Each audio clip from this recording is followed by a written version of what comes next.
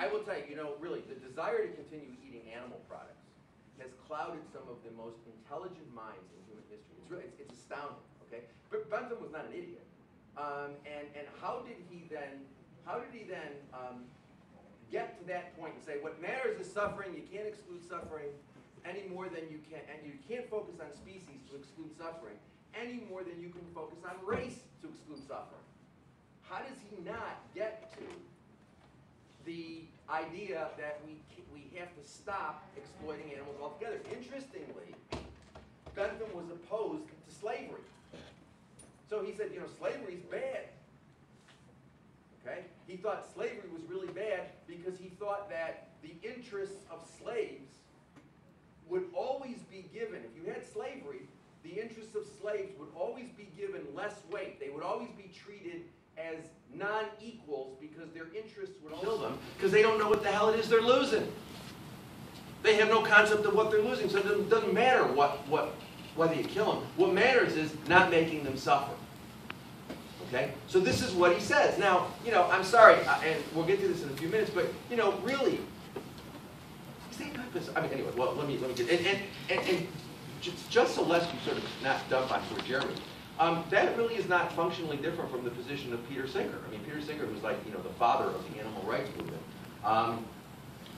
You know, Singer takes a very similar position. Basically, he says, well, they're non-human great apes and elephants and dolphins or whatever. They might be cognitively similar to us, and they might be self-aware in some of the ways, in a similar way to the way we're self-aware. But he says that, you know, the animals that we routinely exploit, particularly chickens, he's got this thing about chickens. And you know, he says that chickens basically, you know, they don't have a concept of a life. If you kill them, it's really not it's not a tragedy in the sense of the way when you kill a human being. You know, I mean, I guess you'd have to ask the chicken about that. But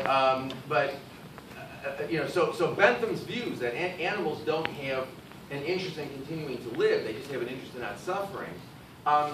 Allows him to say animal interests matter, okay, but it's all right for us to continue using them because we're not hurting them when we kill them as long as we do it painlessly. I'm sorry, this is my eighth talk in 2 days, and my throat is killing me. So, as a matter of fact, John, I may need more water. I'll try to stretch it out, but I may. In any event, so.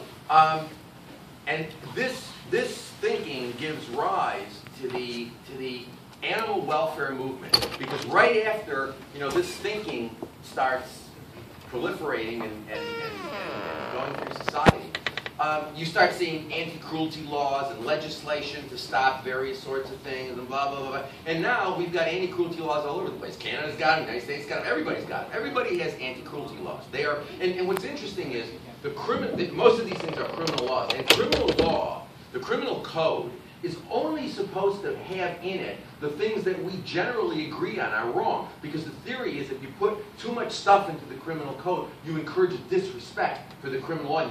You really want the criminal law to reflect what the society really thinks is morally odious. So we put murder, and we put rape, and we put burglary, we put a lot of property crimes and stuff like that because we fetishize property. But we, you know, but in the criminal code we find these anti-cruelty laws. Okay, so that says something. It says that we take this stuff seriously. We regard these moral norms as important. The problem is the animal welfare approach that allows us to distinguish ourselves from Michael Vick, and you know, and allows us to feel comfortable about continuing to exploit animals, is an approach which cannot work in a number of different respects. First of all, Bentham's view was you can continue using them, but you have to provide protection. He was a big believer in legislation. You've got to provide legal rules that protect these animals and protect, you know, and ensure their humane treatment. That can't work, and it can't work for the following reasons. Animals are chattel property. They are property. They have no inherent or intrinsic value. They only have extrinsic, external value, the value that we accord them.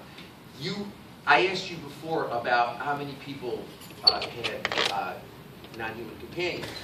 And I'm sure you love your animals. I'm sure that you do. And I'm sure that you regard them as members of your family. But the reality is they're your property. And one of the incidents of property ownership is the state allows you to determine how to value your own personal property. So if you wish to value your dog, or your cat, or whatever, and if you wish to record a high value to that, you can do that. If you want to record a low value and keep your dog outside on a chain and use your guard dog as a guard dog, never show your dog any affection, and just provide the minimal food and water and shelter to that animal, you can do that too. As a matter of fact, you can all go home tonight and decide, you know what, having an animal is really a pain in the neck, and you can take that animal to a kill shelter where if they can't find another home, they will kill them. Or, in many places, you can kill them yourself. Or you can take them to a veterinarian and say, I no longer wish to be burdened with this property ownership. Kill my dog, kill my cat, and you can get a dead animal. Okay? And so, yeah, you don't regard your dog or your cat or your bird or whatever we're talking about here as property, but the reality is the law does, and that means that you have the ultimate decision as to how much weight you're going to attach to the value of that, to the interests of that animal. You are the one who determines the valuation of that animal's interest. And if you decide to value those interests at zero, you may take the animal to a shelter and say, find another home, if not, kill the dog. I value the dog's life at zero. You can do that. It's called property ownership. Animals are chattel property. Thanks an awful lot. Animals are chattel property. They have no value except that which we give them. And one of the things that, and it costs money to protect animal interests. It costs money. And so we generally, and this is one of the things that I found when I wrote Animals Property and Law many years ago, was I looked at British and American law from the 19th century into the 20th century, and what I concluded was when we protect animal interests, we generally do so only when we get an economic benefit from doing so. So, we have legislation which requires that large animals be rendered unconscious before they're shackled and hoisted and cut in a slaughterhouse. Well, why do we have that rule? We have that rule because, animals have all sorts of interests that we don't protect. Why do we protect the interest of the animal at the moment of death? Well, for one reason, when an animal that weighs 2,000 pounds is hanging upside down by one leg, they move around a lot, mostly because their pelvises break, and they're in a lot of pain, and they're freaking out, and they move around a lot, and you know what happens? Workers get injured. Uh-oh, money, that costs, you've got lawsuits, and then what else happens? You have carcass damage, and the result of carcass damage, cows, pigs, calves and whatnot, these are expensive pieces of property, right? And so when you have carcass damage to one of these animals, that reduces the economic value of the animal. So if you've got the animal unconscious, at least so that the animal's not moving around, because actually, in point of fact, a lot of times in slaughterhouses, animals are not completely unconscious, but they may be unconscious in most cases, at least enough so that they're not moving around a lot. You reduce carcass damage, and you reduce worker injuries, which is why, by the way, when the United States passed this law in 1958, they excluded chickens. Why? Because everybody thought, well, what the hell, a little chicken, they're hanging upside down, and they're not going to, if they bump into workers, they're not going to injure workers, and they're not going to incur carcass damage. Now there's this big campaign that groups like People for the Ethical Treatment of Animals and the Humane Society of the United States are saying, let's get chickens covered under the Humane Slaughter Act. And the arguments they're making, are taken from agricultural economists who have demonstrated that the present method of killing chickens, which is unbelievably horrible, but the present method of killing chickens results in a huge amount of carcass damage. And there are worker injuries because you've got various parts of the killing process that present hazards to workers. And so there are worker injuries, but the carcass damage in the traditional chicken processing plant is very high. So the argument is, look, you could save a lot of money. The reality is, if you were starting a chicken processing plant tomorrow, and you didn't use what PETA is recommending, that is controlled atmospheric killing, you would be out of your mind. Because that's the economically rational thing to do. It costs a lot less money to kill that way. You have a lot less carcass damage. You can employ fewer people to do it. You just gas the chickens. Okay? Sometimes some people do it in a truck. You know, they got the chickens. They take the chickens from the hen house. They put them in a truck, and then they put the pipe inside the truck, and then they gas the chickens. Okay? That's a much cheaper way of doing it, a much easier way of doing it. Does it have anything to do with justice? I think not. Does it have anything to do with recognizing that animals have inherent value? I think not. It has to do with money. It has to do with bottom line. It has to do with business. Which is why, for example, in Canada, PETA's campaign against Kentucky Fried Chicken got Kentucky Fried Chicken to agree that over a period of years, of like 8,000 years, they're going to phase in, they're going to, you know, these things always, I'll get to that in a second. These things are always phased in over very long periods of time, right? And the reason why they're phased in is because most of the things that PETA and HSUS and Mercy for Animals and all these charities are promoting are things that are economically inefficient, that industry is going to change anyway. But because of economic, you know, like I've got a lot of money. Right now I've got a lot of money tied up in my chicken killing plant. And I'm also getting tax advantages every year. You know, I'm expensing the stuff out, I'm depreciating the property, blah, blah, blah, blah. At some point in time, I'm going to take all the tax, I won't get any more tax advantages, and I'm going to have to replace the equipment because the equipment's becoming obsolete. And when I do that, I'm going to go to a controlled atmosphere killing, because it's a killing situation. I'm going to gas the chickens because that's what a rational person would do. Okay? So, and that's why they phase these things in, because most of the time, these campaigns that these organizations are promoting are things that industry is in the process of phasing out anyway because it's just economically inefficient. And so they do this kabuki dance. So the animal people say, oh, you got to gas the chickens. And then industry always resists, no matter what. They always resist because they have to resist.